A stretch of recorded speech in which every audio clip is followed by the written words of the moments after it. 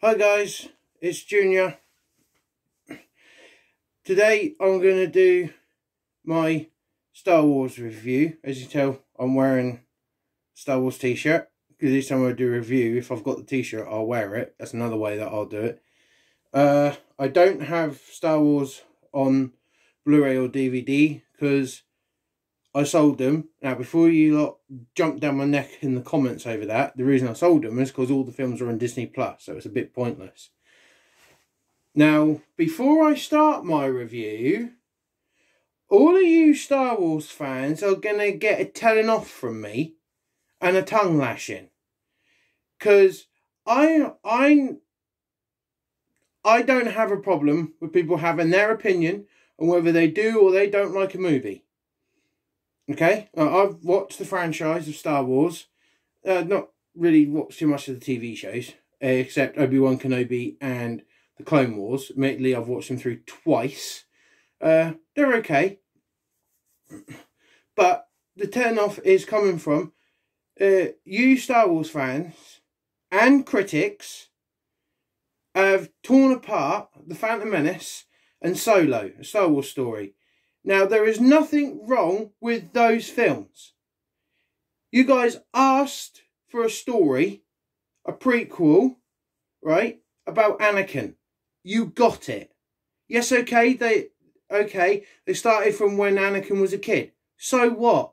What's the problem with that? There isn't a problem with that. It explains his story from when he was a child. Okay? And the fact you've torn apart the Jar Jar Binks character. Jar Jar Binks is funny. If you guys can't find him funny, then all of you need a new brain. Okay? He's hilarious. There's nothing wrong with that character. Ahmed Best did the best that he could with that character. He is funny. He is fine. There's nothing wrong with any of the story elements. There's nothing wrong with the story element in Attack of the Clones. Okay? So what if that between Padme and Anakin feels like a soap opera? Excuse me, they are falling in love and trying not to admit it. There is nothing wrong with that. It is a subplot. Minty, I'm moaning at you for this as well. There's nothing wrong with any of that. Those films are fine the way they are. Okay? Stop tearing apart those films. And especially Solo. What the hell is wrong with you lot? I mean, really? You asked for a backstory on Han Solo. You got it because we all wanted to know. I was one of them too. I was the same with Phantom Menace and that. I wanted to know what happened prior. What happened to Darth Vader when he was younger, before he became Darth Vader. Right? The same with Han Solo. I wanted to know how he met Chewie. We got that. We got that story element. There's nothing wrong with Solo. It's a brilliant movie. The story on him is well told. Pack it in. You lot, okay? You're supposed to be true Star Wars fans. True Star Wars fans accept what they are given. You asked for background stories, you got them. Shut up and stop bloody complaining about them. Okay? It's getting old and it's getting annoying. There's having your opinion, not liking it, fine. You don't need to keep plugging on about it. That's my point. You got what you asked for and then you moaned about it. Waste of breath. The film exists. Don't like it? Tough. You don't have to watch it, do you? They made the film, Star Wars, Disney and that. They didn't force you lot to watch it, did they? They didn't put a gun to you and say, you got to watch the film. If you don't watch it, I'm going to shoot you. That didn't happen, did it? No, it didn't. So stop beating up the films. The main story of Star Wars is fine. Okay? Right, moan over. This is my opinion review. Now, yes, I know I said I don't watch the TV series. The other TV series like Bad Batch, The Mandalorian. Well, I have seen clips of The Mandalorian, obviously, because you can't help it when you're on YouTube. You end up running into them accidentally, and I've seen some of the trailers and that, and it looks all right. Don't get me wrong, it looks good. It's just I don't know. I just don't get the feel. Even when I run through Star Wars in chronological order, by the way, 1 to 9. Yeah, so I don't really watch, but I do stick with the main films because I am all right. Okay, I am a true Star Wars fan. I really am. I just prefer the main movies. That's all I'm saying. I prefer the main story. I do watch Obi-Wan Kenobi every time. Main reason I watch that is because obviously it's 10 years after the events of Revenge of the Sith. I'm a big fan of Darth Vader. He's my #1 favourite character. Yes, I know I've gone for the obvious. So what? If I had to really pick my favourite Jedi, same as everybody else's. Obi-Wan Kenobi and Luke Skywalker, if you want to go on the Jedis. I do like Mace Windu. I think he's cool, played by Samuel L. Jackson. He is cool. And I do like the theory, and could be true, that his lightsaber's got bad motherfucker on it. Sorry for swearing. So if that's true and that he did have that put on his lightsaber, well then, well done Samuel L. Jackson for having that done for you. And one thing I will agree with though, because now I'm gonna, well hang on, I'll review 4, 5 and 6. They're brilliant. They're the originals. Okay, so they're fantastic. Yeah, I love the story. As I said, I love the whole story. 4, 5 and 6, fantastic. Brilliant. You see more of Darth Vader, obviously. So as you can imagine, I love that. But yeah, when it comes to 7, 8 and 9, yeah, everything I just said at the beginning of the video, that is the one bit I would agree with. Yeah, with the Rise of Skywalker and finding out that Palpatine was behind everything and they brought that character back, yeah, I do have to agree that was a bit of a letdown even for me. And like you guys, I'm a Star Wars fan. Yeah, I didn't like that. I mean, the film itself, that aside, the film itself is fantastic because I'm one that likes the thirds. You know, like Revenge of the Sith, Return of the Jedi, and then, of course, The Rise of Skywalker. But I have to admit, that was a bit of a letdown. I was like a little slap in the face.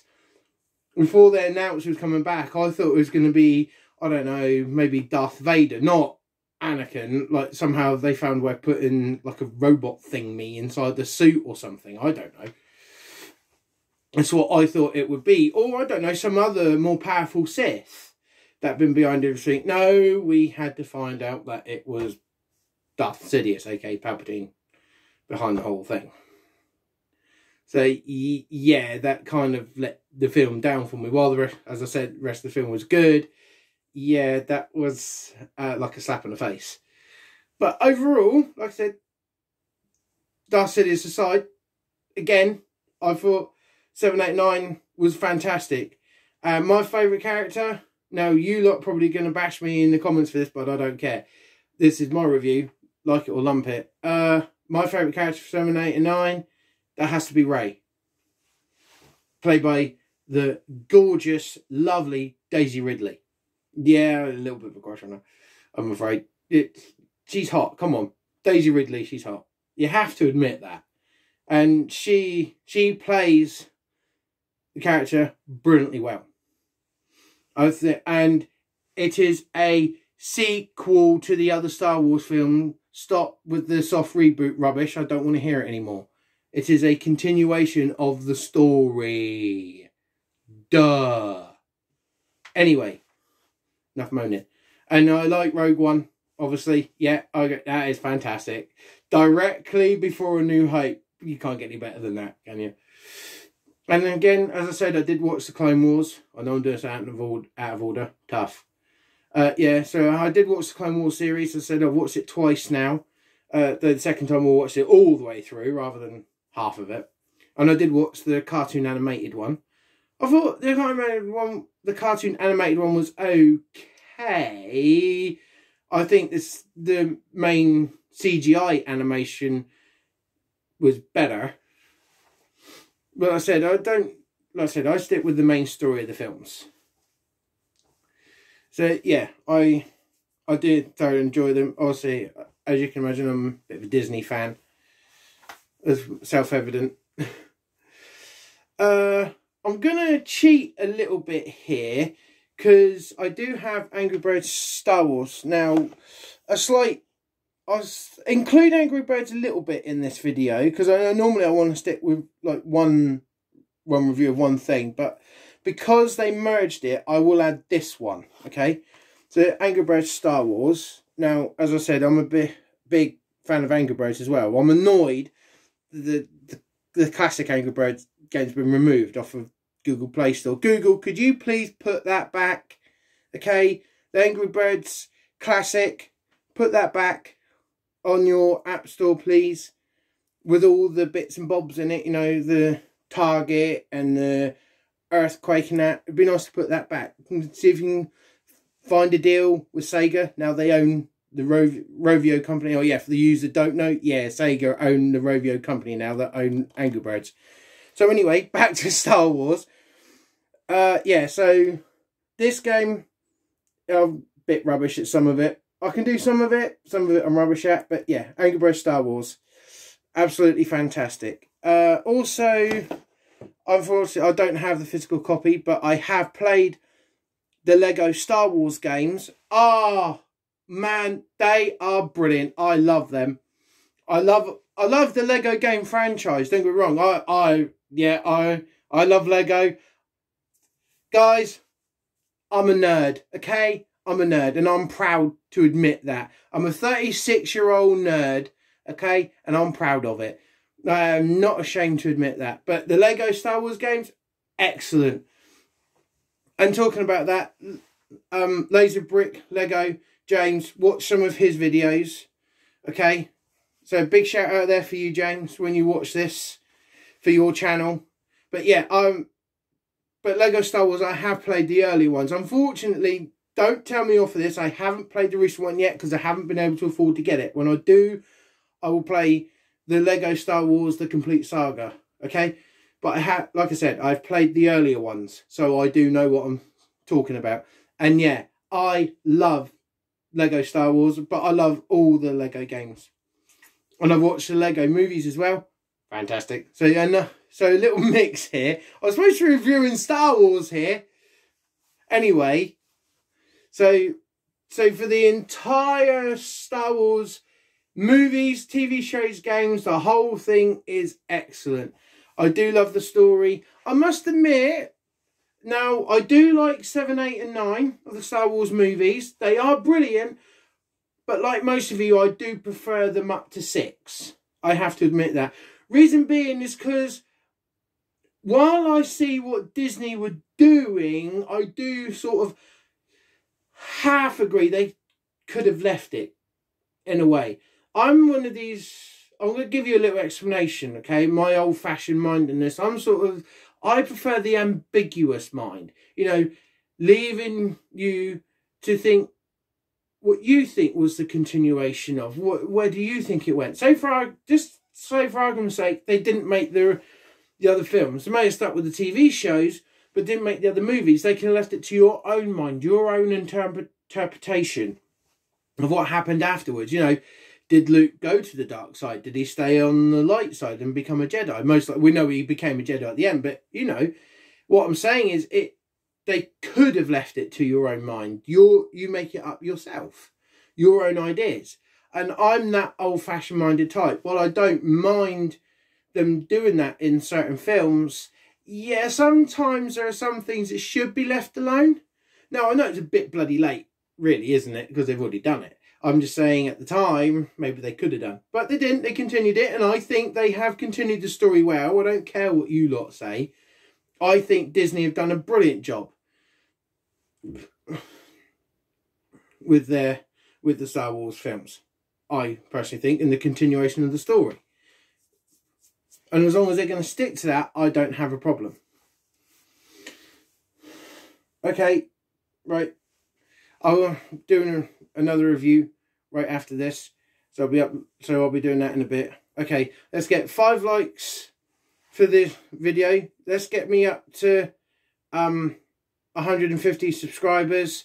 Hit the bell button and the subscribe. Hit the bell button and the subscribe button to see more videos coming soon. Ding, ding, done. Okay, bye guys.